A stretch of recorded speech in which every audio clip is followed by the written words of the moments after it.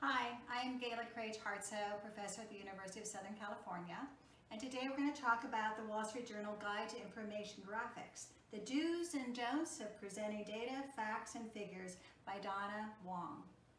And today I have with me two individuals from corporate America who are going to talk about how they use data and information, in particular, how to tell a story with data and information. So let me just start with you each introducing yourselves.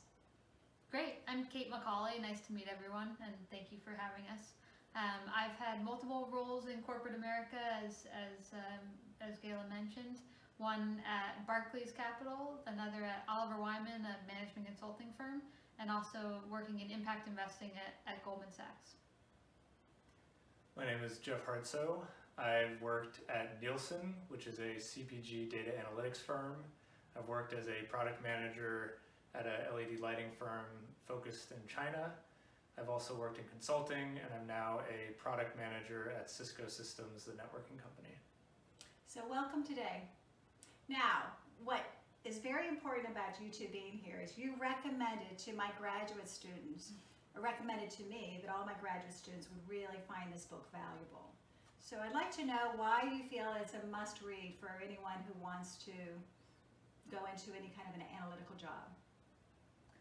I found this book to be extremely helpful, in part because it gives you a lot of pretty binary rules that can make you quickly make decisions about formatting and have a very strong foundation for effectively laying out information.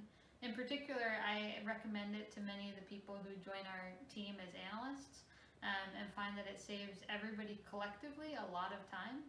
And as soon as you've read the book, you'll find that you will start seeing these types of mistakes all over the place with people that you work with, both within your own company and at others.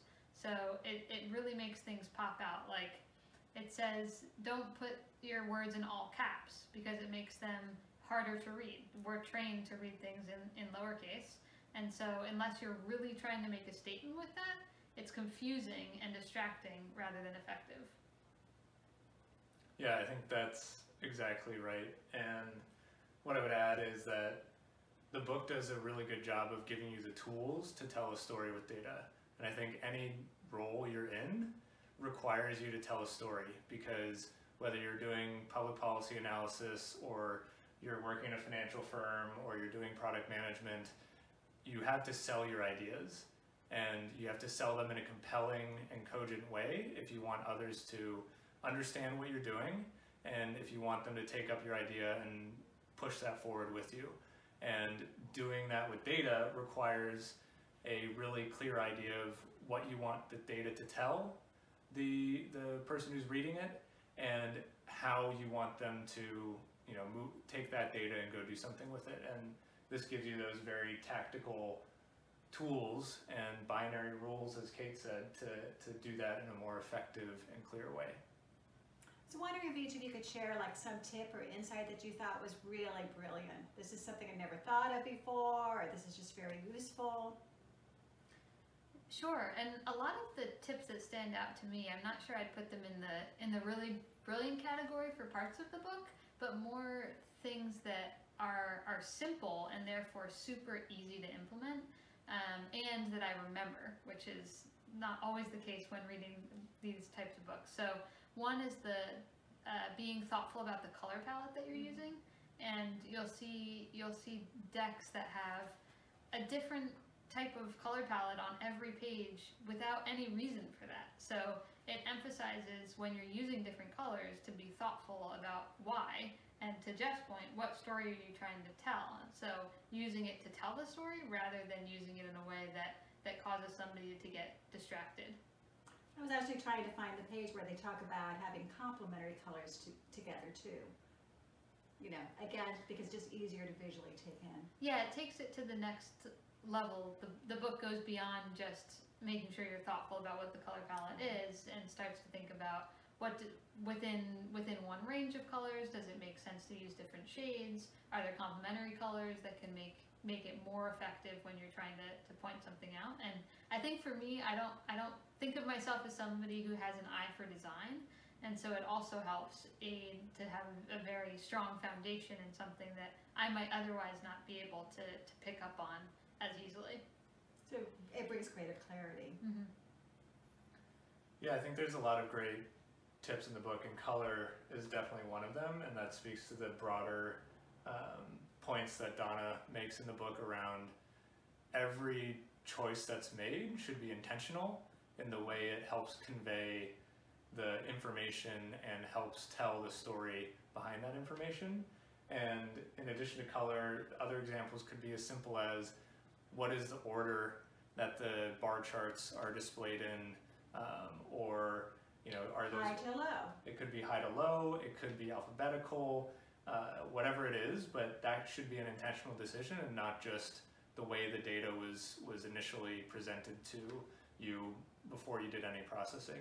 And the second big thing that I think is really powerful is also sort of general, but she talks about how simple transformations of the data can actually be very helpful in helping the reader understand what they're supposed to get out of the chart. An example being, you can show the raw absolute values in a bar chart, but it might be difficult to distinguish trends in that information. And so instead, showing percentages over time from one year to the next could be a more effective way to highlight the changes that occurred in that data set. When showing it in a full absolute value, those differences would become so small that it would be hard to distinguish one year from the next. That's great. Go ahead.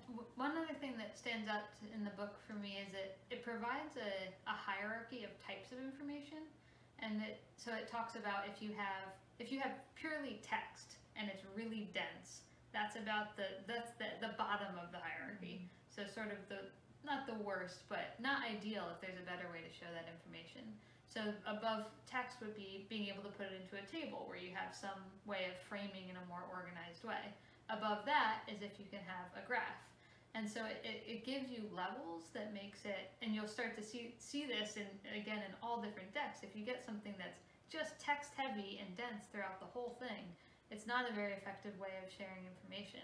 And I think this book has enabled me to have a better tool for explaining that, which might have felt intuitive before, but it puts it in a very simplistic, organized way of thinking through why is a table better than text, why is a graph better than a table. That's great. Yeah, and it's very intuitive when you think about when you see a chart and you see a line going up and to the right. There's sort of a visceral reaction that we've all been trained over the years to say that's probably a good thing. But seeing that same information in a table where it's a row of numbers increasing over time, it's much harder to quickly process that and understand the story there.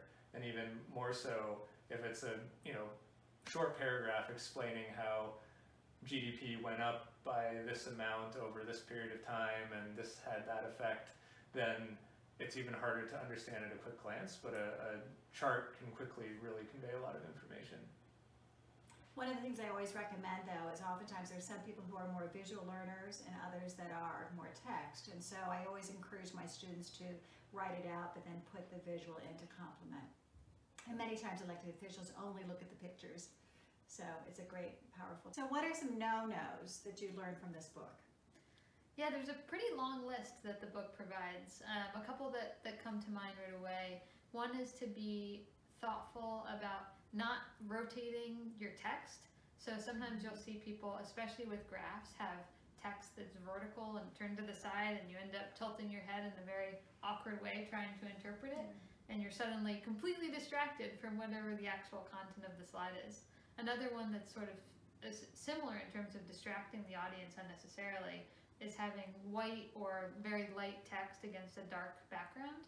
And I think there are instances where that might be effective, but you need to be very intentional about using it rather than a default where it just makes it harder for somebody to read and makes it less legible.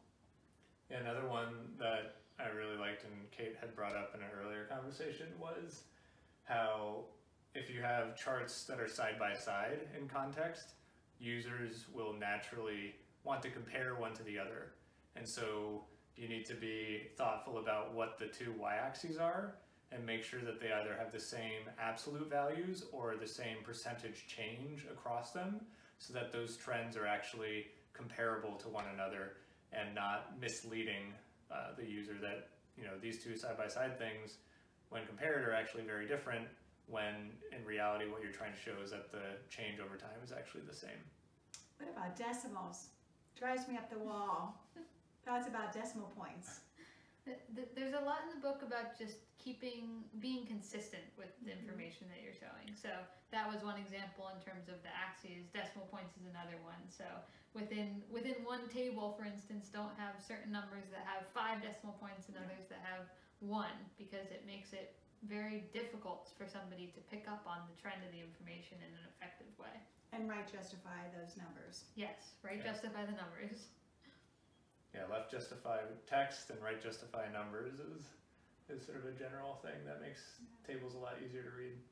I want to thank you both. I want to thank you for suggesting this book for my graduate students, and hopefully you now will be motivated to use this as a tool, not only for this course, but as you go forward in your careers.